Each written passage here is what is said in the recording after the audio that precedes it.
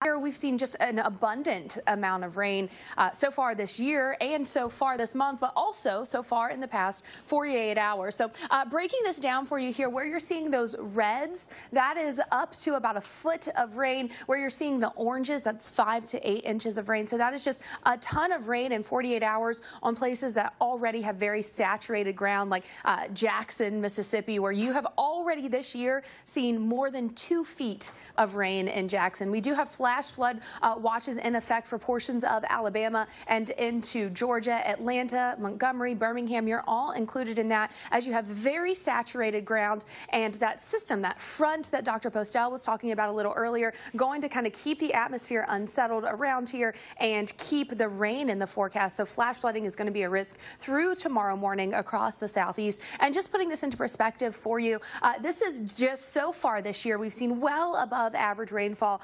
Montgomery nearly 10 inches above average. As mentioned, Jackson at more than 2 feet of rain since the beginning of the year. You are more than a foot above average in terms of rainfall. So this is what we're looking at with a departure from normal, where you're seeing the 8 or the yellows. That is at least 8 inches above average on where you should be so far this year in terms of precipitation. What that's leading to is river flooding. It's leading to stream overflow, and it's leading to a greater threat for flash flooding across the south.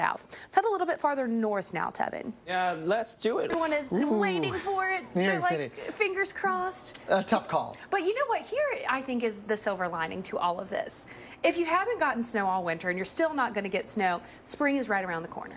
You know, it is. And there was something very interesting in that picture. I don't know if you can put that picture of New York City in there. This is